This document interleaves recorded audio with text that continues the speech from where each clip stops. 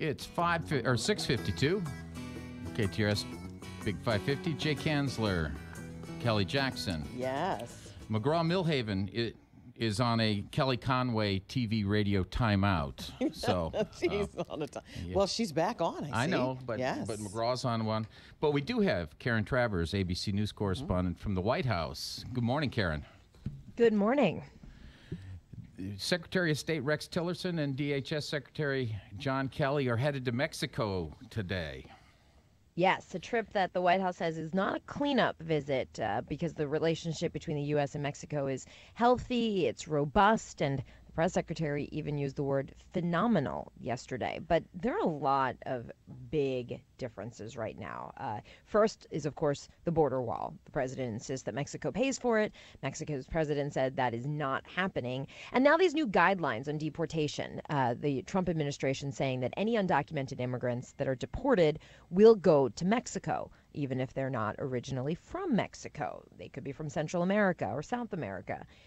The Mexican foreign minister said yesterday they don't have to accept unilateral decisions like this from another country. So this visit by Secretaries Tillerson and Kelly comes as there's just another controversy brewing between the two nations on a very, very big issue. How does this press secretary justify using phrases like a phenomenal relationship when we all know, we all see that nothing could be further from the truth? Yeah, I guess if you want to paint a rosy picture on things, I think, though, acknowledging that there is some strain between the two countries is required here. I don't think anybody would look at this, even with the most partisan eye, and say that relationship is phenomenal right now when you had the Mexican president canceling a visit to the White House last month because of a tweet that President Trump wrote about who was going to pay for that border wall. And to that point, is there any realistic hope that the president of Mexico will ever acquiesce and agree to paying for the wall? I don't see that happening. I mean, he's under immense domestic pressure on this. Everybody has their own constituents to worry about. And even when Peña Nieto said he was coming to the White House, there was a lot of protests down there saying he should not do this, not when Donald Trump is speaking the way he is about Mexico and what was seen as bullying of the Mexican president. And ultimately, that could have been the reason why he cancels the trip, too, of just giving into the domestic pressure and wanting to show that he's taking a firm stand. So I don't see how. Now, I say that, and who knows what types of trade retaliation methods could be done. Nobody wants to get into a trade war with a country that you share a large border with, a very critical trade partner, but we're not close to that just yet. Right. One nice thing about the so-called press is that you give us opportunities for insight that don't come out of the press secretary's mouth or his face. What realistically can be expected from this trip to Mexico by Secretary of State Tillerson and Secretary Kelly? I think it's really more of a establishing of a relationship. We have that canceled visit, so Trump and Peña Nieto have not actually met. So you send down somebody like Rex Tillerson and John Kelly, two respected officials in the administration, to say, let's get past the rhetoric, and we don't have to everybody stand in their corners here, and let's just talk about ways we can cooperate. Those are always the things that two countries want to come out of meetings. Everybody wants to talk about the controversies, but let's say, here are the things that we do agree on and what we can work forward on. Sure. On another matter, President Trump reversed the Obama administration its executive order on transgender students yesterday. So these were actually, it wasn't an executive order. It was guidelines from the Obama administration. No, that's okay. I just want to make that clear. It was guidelines that the Obama administration issued last May. They've actually been temporarily blocked since August because of a federal judge in Texas. And the Trump administration withdrew those guidelines.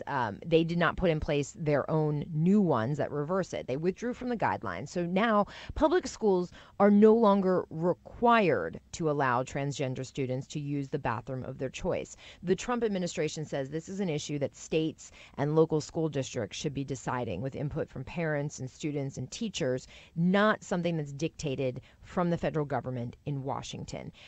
This certainly has been met with applause from conservative groups and a lot of consternation from some transgender activist groups who say that this is going to make people more susceptible to bullying or, criticism. But I think it was also interesting to look at perhaps the differences between what we heard from the Education Department and the Justice Department. Betsy DeVos, in her statement, was focusing on students. She said there's a responsibility to protect every student, and that's a moral obligation. Jeff Sessions, in his statement, said that the Justice Department has to enforce the law. And that was the key question, is whether or not the Obama administration could even do this under federal Title IX guidelines. There's been reporting that there was a skirmish between Sessions and DeVos on this, and ultimately Sessions overruled her. So we'll see where it goes from here. In actuality, the decision's likely to be clarified by an upcoming Supreme Court case that's making its way to the justices. Yeah, there's a case of a transgender student, Gavin Grimm, who wants to use the boys' bathroom. And he was allowed to use the boys' bathroom in 2014, but the school said that there had been some complaints. So the Virginia School Board said he had to use the bathroom of his biological birth gender.